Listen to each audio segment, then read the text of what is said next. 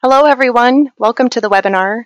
My name is Kate Osterly, and I'm a part of the marketing team here at Genomenon. On behalf of our whole team, we thank you for joining us. We have a lot of great information to share with you today, so I will get right to housekeeping and introductions. You can submit questions via the chat on the lower right-hand side of the window. Please send us your questions, and I will field those to Dr. Kiel as we go along, and we'll also take time to answer more at the end. We will be recording today's webinar, and we'll share links with the recording as well as the Q&A transcription with all of you via an email. Today's webinar, Using Genomics to Accelerate Drug Development for Neurodegenerative Diseases, will be hosted by Dr. Mark Kiel, and I'll introduce him now. Mark completed his MD, PhD, and Molecular Genetic Pathology Fellowship at the University of Michigan, where his research focused on stem cell biology, genomic profiling of hematopoietic malignancies, and clinical bioinformatics. He is the founder and chief science officer of Genomenon, where he supervises the scientific direction of the Mastermind suite of software tools. Mark, take it away. Thank you, Kate, and hello and welcome to all the attendees. We've got a pretty diverse collection of people, so my intention with this webinar is to keep things pretty high level, but I, as Kate mentioned, welcome questions throughout the presentation as well as after through email or various ways that you can contact us through the website. So again, very happy to have everybody here, even under the present circumstances. It's actually very encouraging to see how this enforced distance is bringing a lot of people together, particularly my colleagues in the medical field and our colleagues in pharma, uniting together for a common cause. During these challenging times, when many of the laboratory work is shut down and manufacturing has come to a halt, there's ways to continue maintaining the momentum that the data science teams at these institutions have been making by looking at more of the in silico data, which is what is going to be the substance of the webinar today. So I'm going to turn off the video here so that you can focus on the slides, and I'll begin with an outline of the presentation for today. So the first component of the webinar is to discuss why genomics is important in drug discovery and drug delivery. I'll talk about the core benefits and applications of genomics generically. And then more specifically, in the second part of the webinar, I'll talk about how you should go about leveraging genetics and genomics through the use of Mastermind's Comprehensive Genomic Landscapes. I'll describe what genomic landscapes are, as well as the many places where they're applicable, again at a very high level.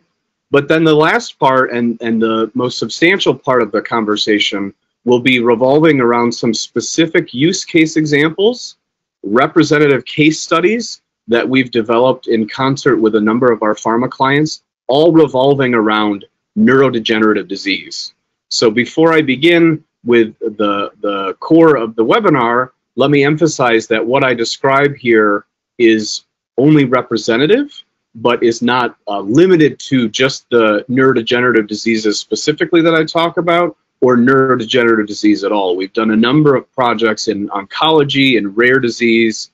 The focus of today's webinar is just a coalescence of the information that we've accumulated around a number of neurodegenerative projects that we've put together with our clients. So let's start by talking about the core benefits and applications of genomics in drug discovery. This is a major takeaway from the talk here. We'll get into some more detail.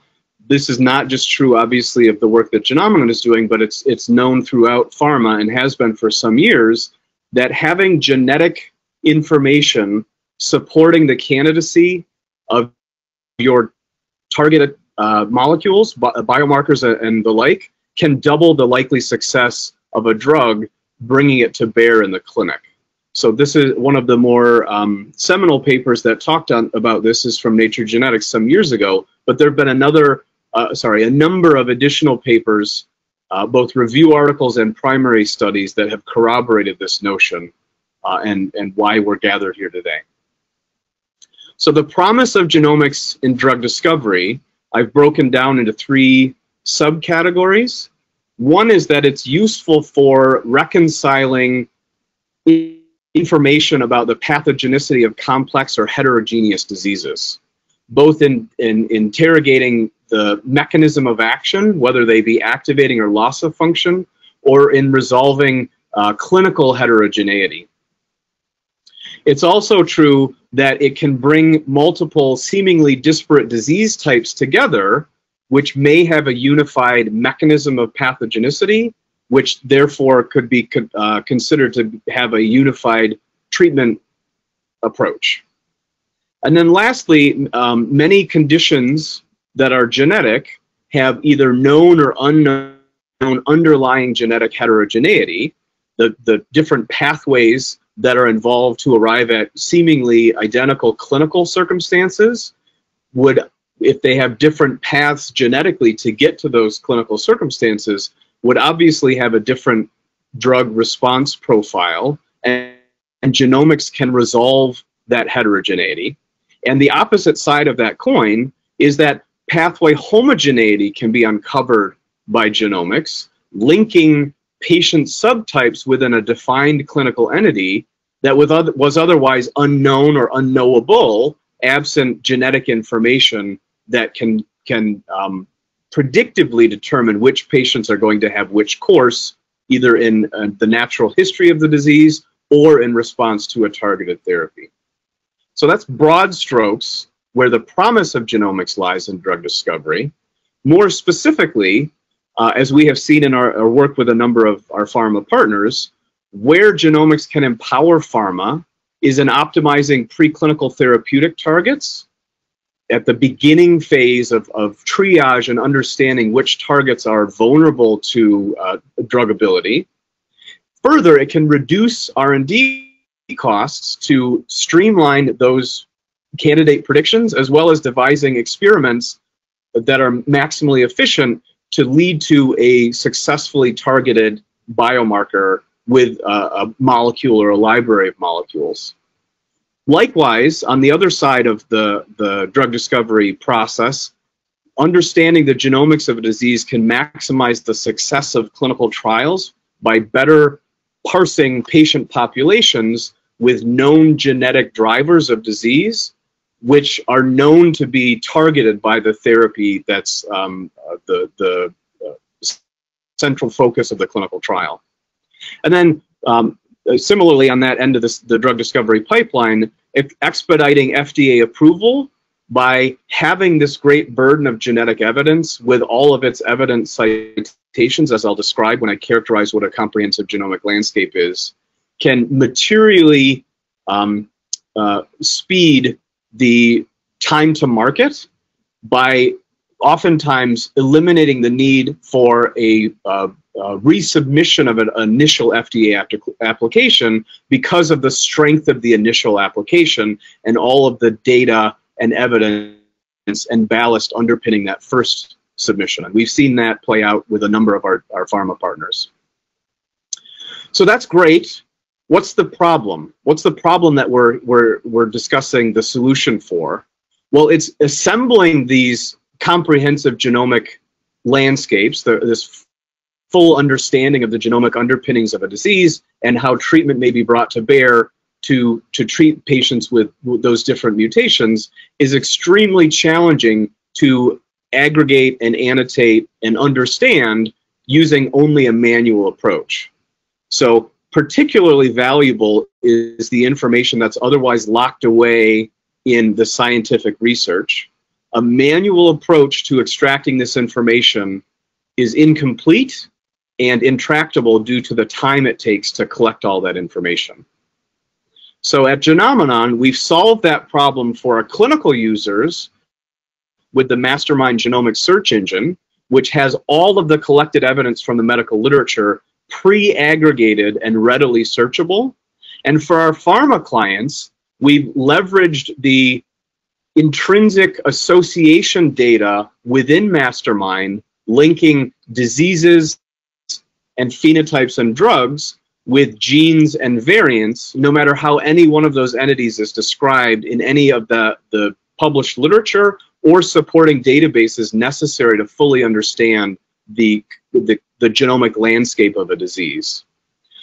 In keeping with the way that the clinical world interprets the meaningfulness of genetic variants, we also incorporate predictive models of protein consequence as well as population frequency, and layer that information on top of all the evidence from the empirical literature that's contained within the Mastermind database, and bring that to bear to produce what we've called a comprehensive genomic landscape. So what is a comprehensive genomic landscape? It's a complete data set of all genetic variants for any given gene or gene pathway or drug target or any disease indication or phenotype or biological phenomena, extracted from the Mastermind database, which is, as I mentioned, extremely exhaustive and up to date, and then having that information be expertly curated by Genomenon's team of variant scientists and scientific researchers, using all of that evidence from the Mastermind database to drive the scientific conclusions and assertions that are made. So more specifically, the variants are interpreted according to clinically accepted standards, the ACMG in the case of constitutional disease, and AMP in the case of oncology. And all of the information, all of the assertions that we make in promulgating these comprehensive genomic landscapes are fully referenced. That includes clinical studies and findings, empirical functional studies that get at mechanism of action, which will be a major focus of the examples that I show, as well as obviously treatment information and clinical trial information. And critically, all of that is supported by scientific evidence in the form of references to the primary text from which those findings were extracted. That information, as vast as it is all summarized very efficiently so that a researcher in pharma on one end of the drug discovery pipeline, or a group running a clinical trial, a CRO or an internal team on the other end, can have walk-away immediately actionable insight into what this comprehensive genomic landscape means holistically for the gene or the gene pathway that was the substance of the comprehensive genomic landscape, or specifically as you're investigating any one of those individual variants or their associated data. And then obviously it's updated quarterly with any new findings that are newly published, because the research world doesn't slow, and in fact in genomics the pace of acceleration has quickened since the commoditization of these sequencing platforms and their use in research studies, both clinical and basic biological studies. So I've alluded to the drug discovery pipeline. This is likely to be very familiar to my attendees. Mastermind's comprehensive genomic landscapes that are produced by Genomenon's team are helpful and critical in many aspects across multiple stages of the pharma life cycle, from early discovery and divining what molecular drivers there may be causing this disease, all the way to patient segregation and developing a market for a new compound, up to and including commercial and post-commercial activities, such as I talked about with development of a companion diagnostic and appropriate regulatory support, or as we're increasingly finding in challenging rare disease cases, helping pharma companies to identify the patient populations that would benefit from their drug, of which by definition there are few patients. Mastermind, with its reach into the clinical realm and molecular diagnosticians and treating physicians in that respect, can bridge that gap and help streamline the process and maximize the yield of patient identification in rare disease.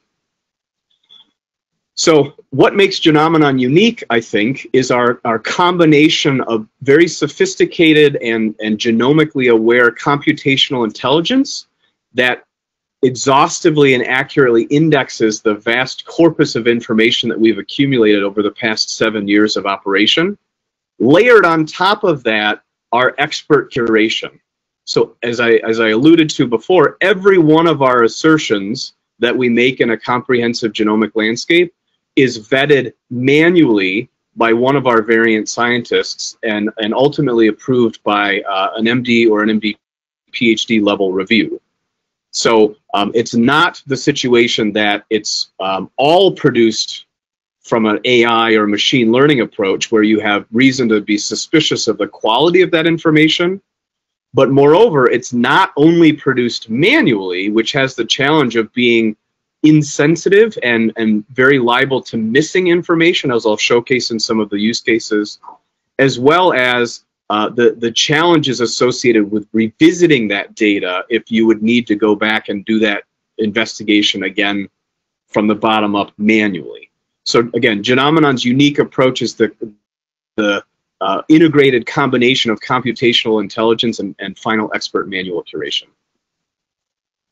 So the latter half of the talk, I'm gonna, as promised, want to focus on neurodegenerative disease with, I think, 4 or 5 case examples that are born out of work that we have done with pharma or biotech companies interested in developing therapeutic compounds for neurodegenerative disease, who were aware that they would greatly benefit from understanding the comprehensive genomic landscape of that disease for particular genes.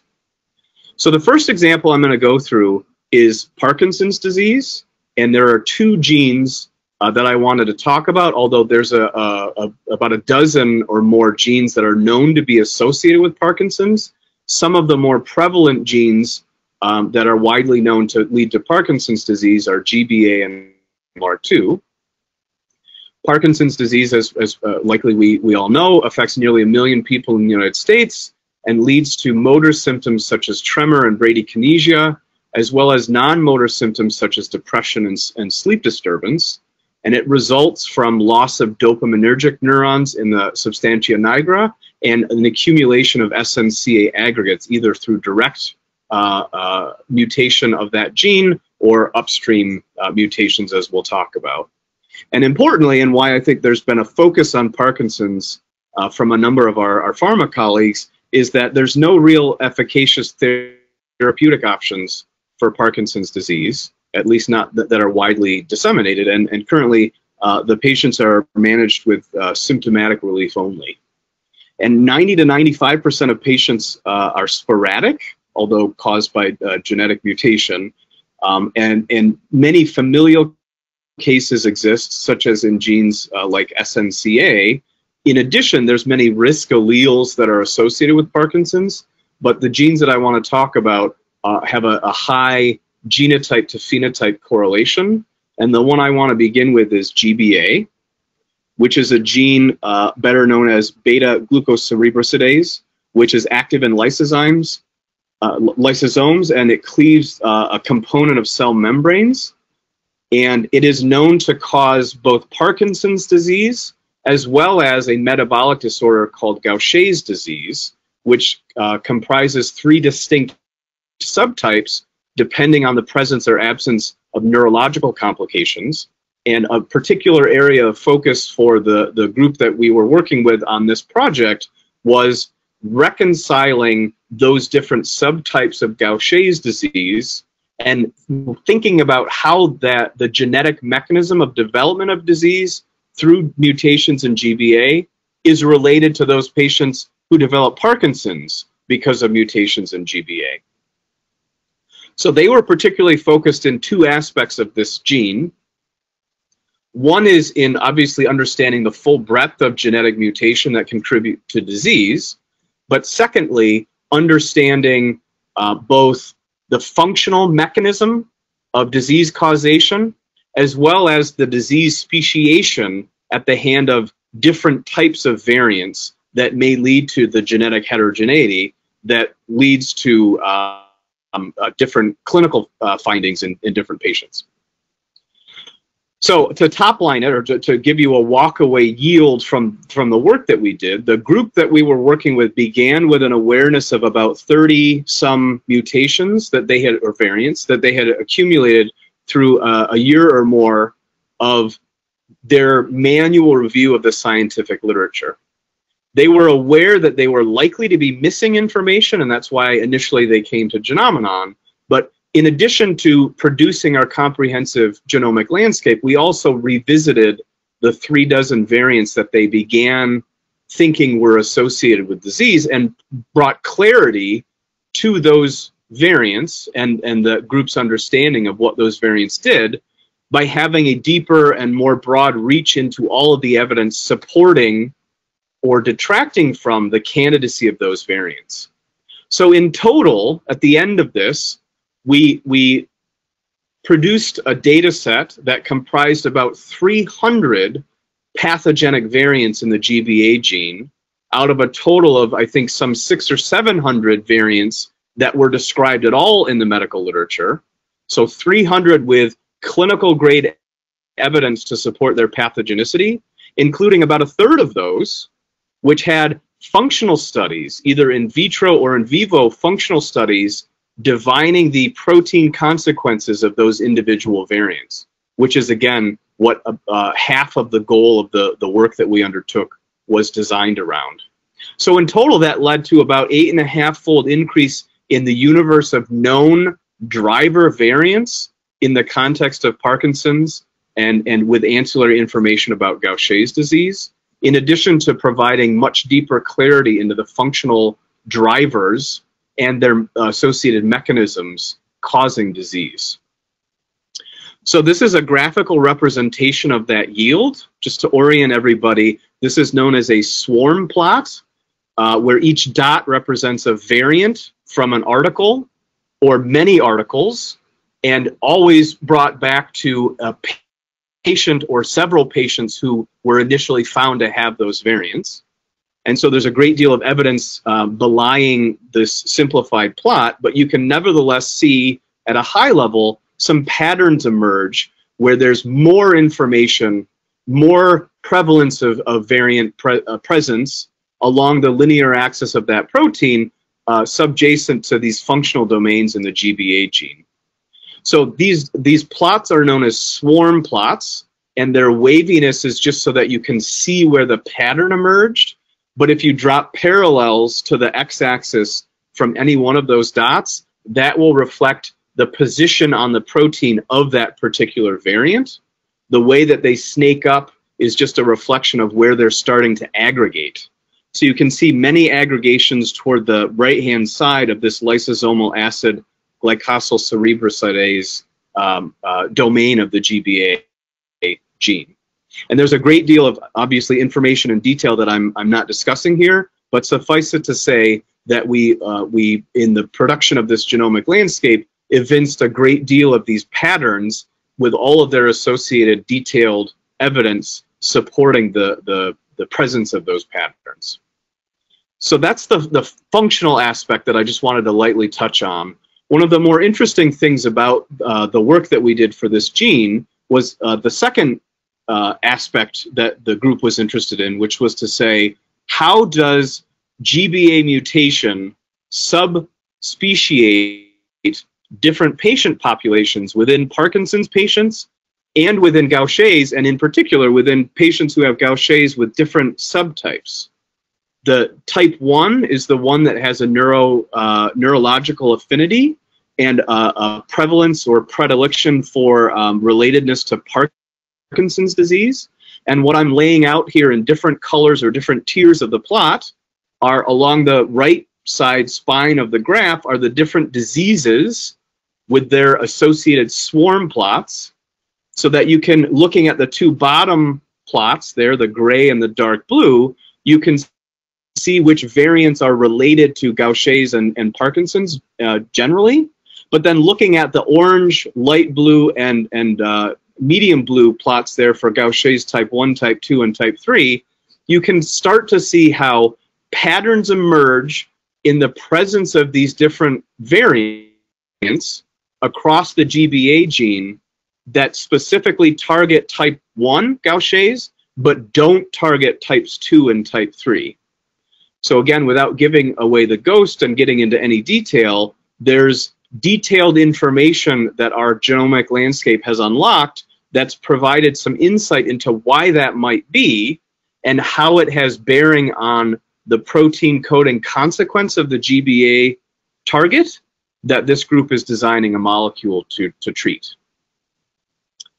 So shifting gears to the second use case, still within Parkinson's, this is the LRRK2 gene, which is a large multi-domain and multifunctional protein. It has both GTPase and kinase activity, which was obviously lent itself to some heterogeneity in its targetability, which was what this other group was interested in helping divine in the context of Parkinson's disease. And so we undertook to produce a comprehensive genomic landscape, not simply to take their universe of known variants from 13 to 150, again, pathogenic, clinical grade, evidence-backed pathogenic variants, leading to about a 10-fold enrichment of their resolution of the universe of LRRK2 variants that cause Parkinson's, but fully 100 of those pathogenic variants had associated in vitro and or in vivo functional evidence that allowed us to better clarify what those variants were doing in the context of LRRK2 protein function. So again, the gray there is the previous universe, and the dark blue there at the bottom is the swarm plot for the new high-resolution comprehensive universe of LRRK2 variants in the context of Parkinson's disease. There, again, each dot is a variant. When you drop a perpendicular, that's where in the protein those variants are present. And they're presented here along the protein domain structure so that you can see how the variants are clustering and how they're likely to be leading to protein coding consequence. So I'll leave this slide up here while I clarify that if you just had the benefit of the 13 variants that was the baseline level of understanding of what was going on in this protein, no pattern would emerge. Whereas when you benefit from a comprehensive and exhaustive view, you can see some pretty salient patterns that emerge, many of them that are, perhaps not surprisingly, focused on the two GTPase and kinase domains, but also some ancillary patterns emerge, such as variant peaks in the armadillo domain, a cluster of variants in the ankyrin domain, as well as in the WD40 domain that were not present at all based on the previous research that was undertaken. So a clear demonstration of the benefit of having a comprehensive understanding of all of the genetic drivers backed by evidence that are leading to disease in this one protein. And again, without going into too much detail, I'm happy to have a private conversation with any of the attendees who are particularly interested. But in addition to broadening the universe of understanding of causative variants, we clarified the nature of those protein coding consequences where there were empirical studies to support any of those conclusions. So in addition to being multifunctional based on those multiple domains, LRRK2 is interesting in that it both can connote when mutated, when variants lead to disease, can be causative of disease through either a gain of function or a loss of function mechanism.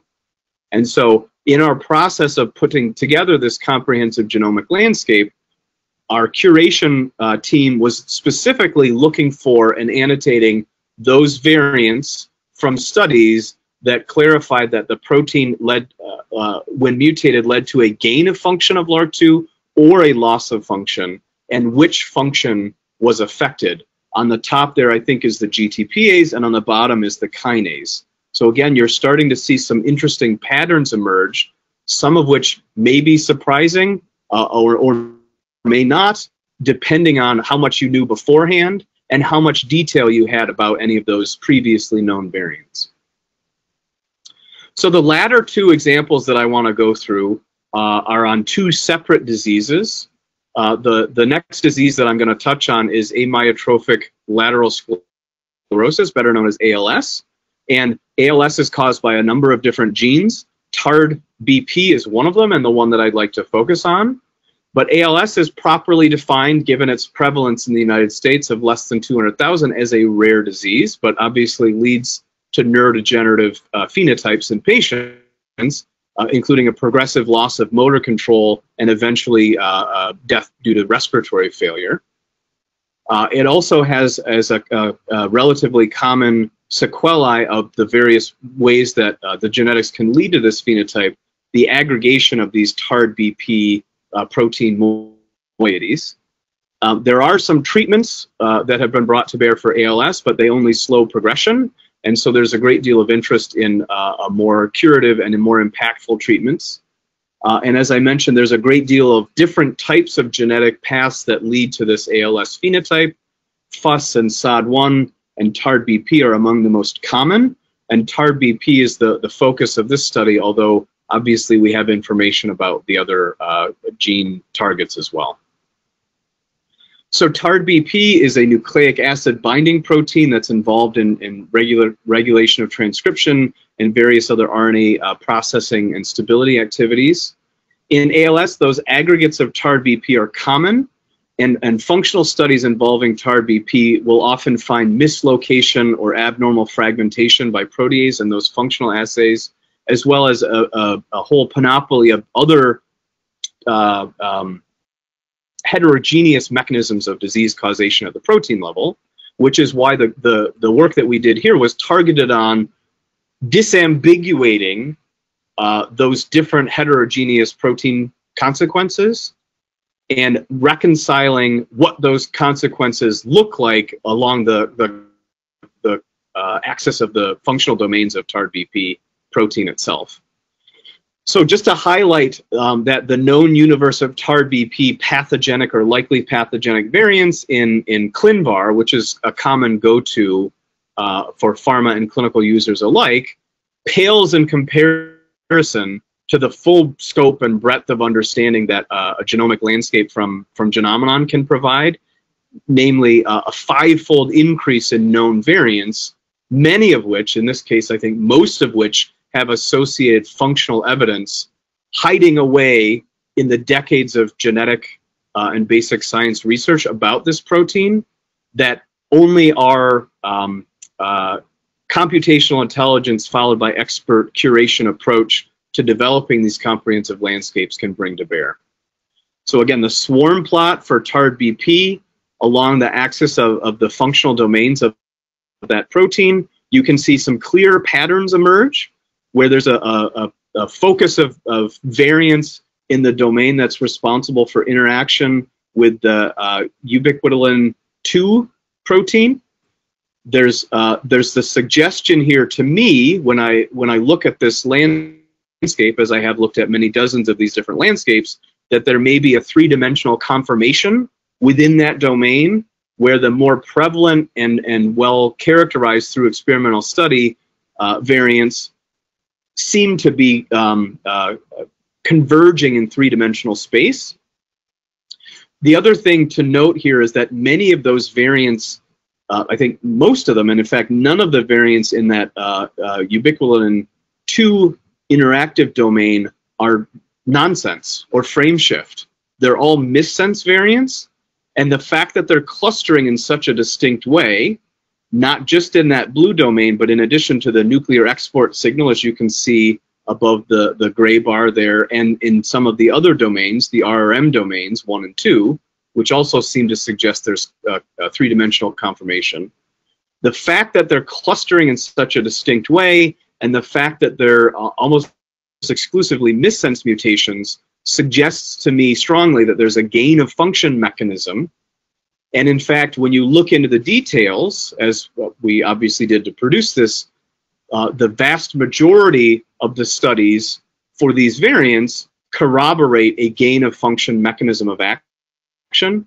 And only when you've aggregated all of that information into this comprehensive landscape does the full complexion of the consequence of mutations in this protein become clear. So the last example that I want to talk about is a slightly different disease that also leads to neurodegenerative symptoms. That's Wilson disease, caused by mutations in the ATP7B protein. It is a rare disease.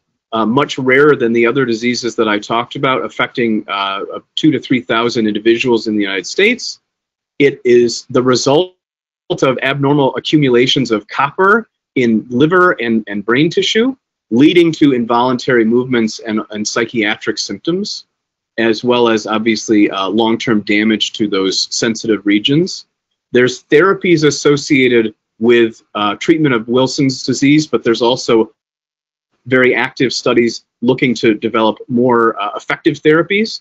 And the engagement here was to produce a comprehensive genomic landscape that would better uncover, again, the full breadth of mutation in Wilson disease at the hands of this gene, as well as better clarifying what those different mutations are doing at the protein level. So additionally, as a comparator here, we have ClinVar, which has 250 some known pathogenic variants associated with ATP7B. And even in a well-studied gene like ATP7B, Mastermind's ability to produce a comprehensive genomic landscape led to a nearly threefold increase in the number of pathogenic variants. And among those pathogenic variants, brought clarity to the functional studies and their consequence for 150 of those variants. And again, these are arrayed in the ATP7B protein against their functional domains. Just crudely, on the left are the metallic binding domains, 1 through 6. And on the right, crudely, are the ATPase domains, the effector domains of the ATP7B protein. This landscape, to me, suggests a loss of function mechanism, given how distributed the mutations are. And indeed, when you look into the details of all of the assembled evidence, the empirical studies do demonstrate that this is a loss of function mechanism. But nevertheless, there are still some interesting patterns that emerge. Two that are salient. One at the far left is that snake of mutations that seem to concentrate in one of those metallic binding domains there, all of which are missense, suggesting that there may be a critical portion of that one metallic binding domain. Again, the details are all patterned in the comprehensive genomic landscape. And then the other is in between the dark blue and the orange domains there are the seeming concentration of variants in ATP7B in a region that doesn't have a functional domain, or at least not a well-characterized functional domain. Again, the details of which emerge when you examine those through hypothesis generation and testing of the comprehensive genomic landscape. So I don't have time to speak to it, but I appreciate that many on the call who are interested in neurodegenerative disease are particularly interested in Alzheimer's disease. I don't want to leave you with the impression that the three diseases that I talked about are the only diseases within neurodegenerative disease for which we have data. And indeed, we have information about the APP and presenilins 1 and 2 genes, as well as the disease risk alleles in ApoE, covering the Alzheimer's disease genomic landscape. I just won't showcase any of that information here, but suffice it to say that the value provided from this Alzheimer's focused comprehensive genomic landscape is similar to the value that's provided in the context of those other diseases. So in sum, the benefits of these genomic landscapes can be broken down, at least for neurodegenerative disease, into two rough camps: providing insight into the mechanism of action, as I described, which can be utilized in improving target identification. I top-lined it here to say that novel insight into 5 to 10 more functional drivers can result from engagement with Genomenon to produce a genomic landscape for your target of interest. Both gain of function and loss of function mechanisms can be elucidated, and this altogether can lead to more focused R&D efforts so that you don't waste time and resources on candidate compounds and targets for which there's less supporting genetic evidence. And then the other side of that, the value prop, is in increasing diagnostic yield, better defining a more comprehensive market, better defining how to initially segregate patients into patients who are likely, based on evidence, to respond to your therapy before beginning your clinical trial, or after in a post hoc analysis, better clarifying the results of your clinical trial patterned on the genetic and genomic evidence that a comprehensive genomic landscape can provide. And I say there in that the sub-bullet point that there, in some of the work that we've done with pharma partners, we've increased the number of genetic biomarkers that they understood when they first engaged with us in at least one circumstance by 50-fold. So depending on how well characterized your gene is or how much effort you've expended, in every circumstance, the production of a comprehensive genomic landscape can dramatically increase your result, but sometimes to an almost unbelievable extent, especially if the genes are less well characterized or the disease mechanisms are just being worked out. And then lastly, and what I alluded to at the beginning, producing a comprehensive genomic landscape is useful in the promulgation of a companion diagnostic, where not only can we increase the diagnostic yield, in the one example that I didn't showcase in a different disease, by 3-fold in the number of genetic biomarkers, but also in expediting and maximizing the likelihood of an initial approval when documents are submitted to the FDA. So I'll circle back to that, the top line message that I wanted to convey, that understanding the genetics that support the candidacy of your targets and the disease pathogenesis of your targeted disease can double the success rate of a clinically viable drug that can be brought to market. And Genomenon is uniquely suited to solve that challenge in concert with our pharma clients. So with that, I will turn it over to Kate for any questions that have come in during my presentation or otherwise that are coming in live now from the attendees. Great. Thank you so much, Mark, for this presentation. We did have some questions come in. First one, for missense mutations, how are these being reported out in the clinical report? Example, TARDPP. So there's a couple of ways that I can imagine that question being answered. A technical way to answer that would be in the variant nomenclature. So given that this is a highly technical process up front, the variant nomenclature can be modified to fit any downstream needs that the client that we're working with has, so that the data that we produce doesn't need to be transformed in any way, but can be immediately actionable and intercalated into the downstream workflow. So that's one way. The standard way that we produce the variant nomenclature is according to industry standard HGVS nomenclature. But we're flexible and able to modify the nomenclature as befits any given solution. The other way to answer that question would be, how do you particularly deal with missense variants, which by their nature don't necessarily lend themselves to a clear understanding of what they're doing to protein coding consequence? And so I'll fall back on my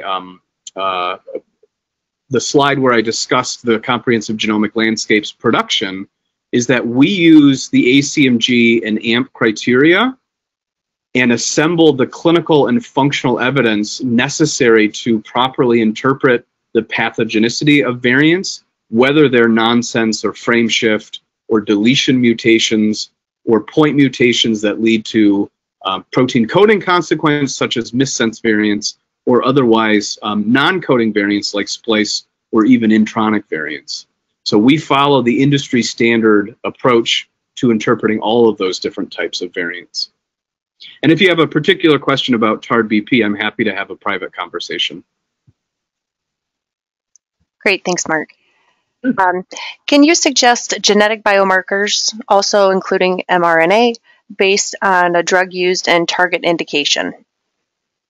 This is a great question. So it allows me to clarify two things. I've been focusing here on the genetic variants and their protein coding consequence.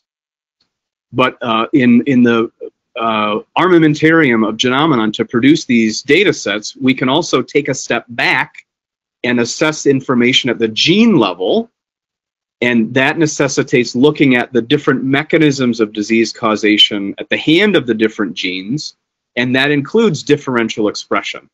So if you're talking about differential expression of different genes and how those differential expressions can lead to disease, that is something that can be produced in a comprehensive genomic landscape at a gene level.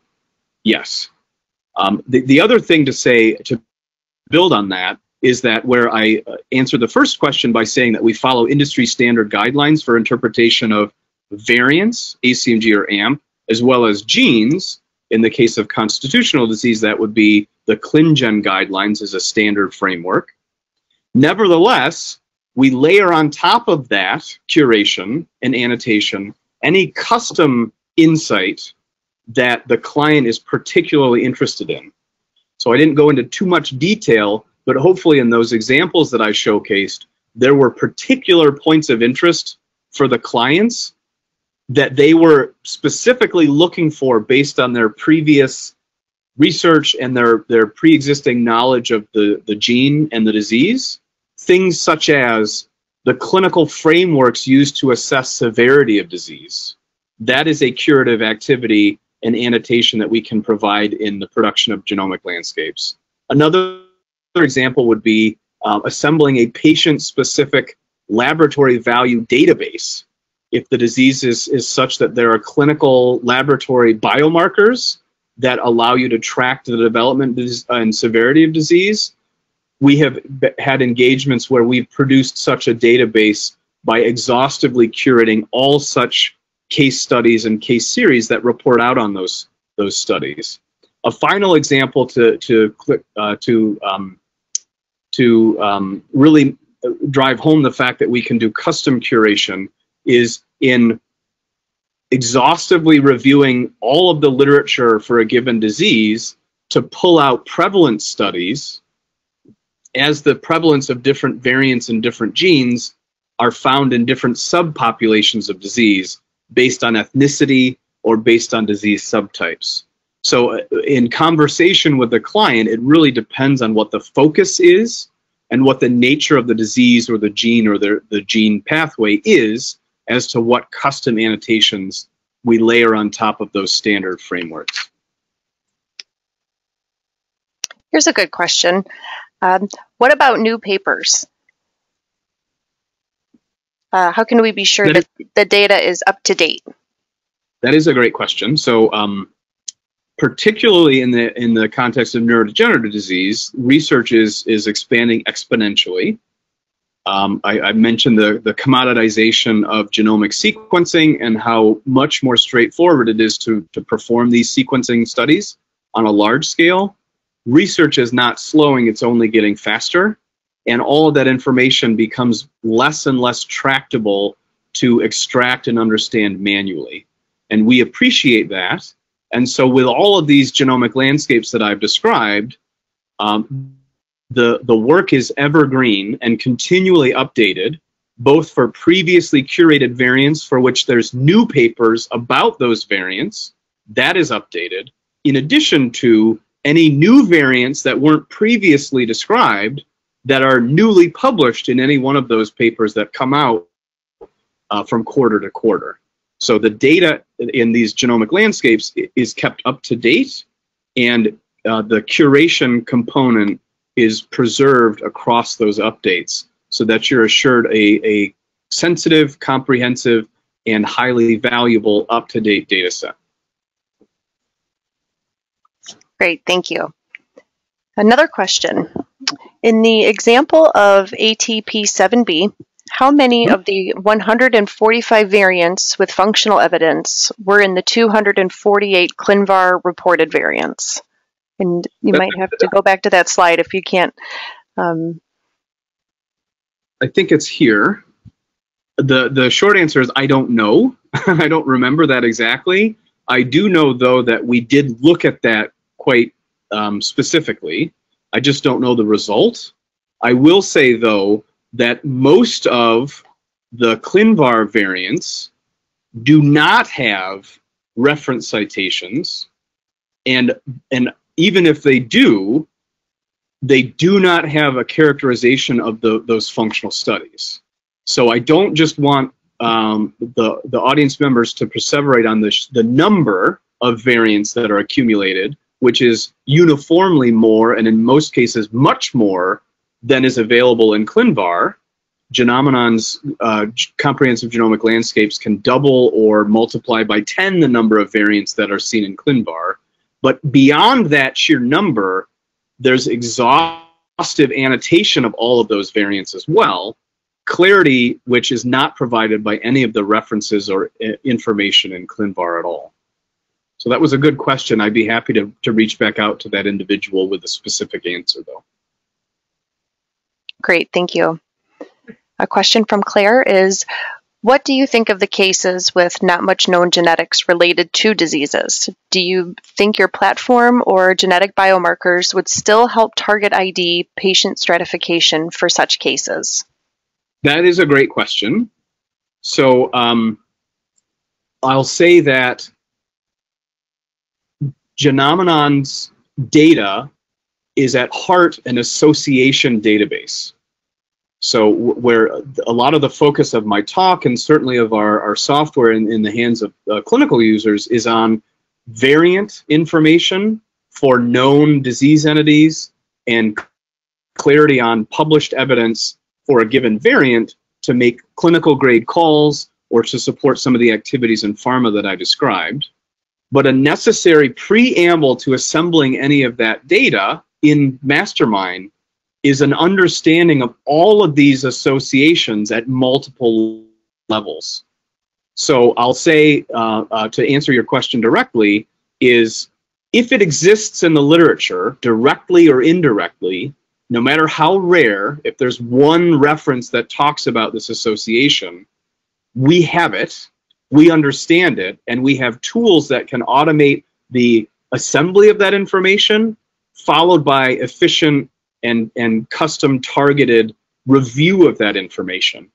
As a specific example, one group that we're working with doesn't know how their drug works. They know that it works, and they know that it's extremely safe, but they don't know how it works. And they don't know because it's not directly published in a single reference. And the work that we're engaged in with them is in unweaving that understanding from disparate publications that have information that touch on what the mechanism may be, but where the specific mechanism of action of their drug will only become clear with a comprehensive view of all of those pieces of evidence brought together and assessed through the production of a comprehensive genomic landscape. So that's a fairly long-winded way to say yes, we have that information, and I would welcome a private conversation with the questioner to really understand what they're looking for and the ways that Genomenon can help.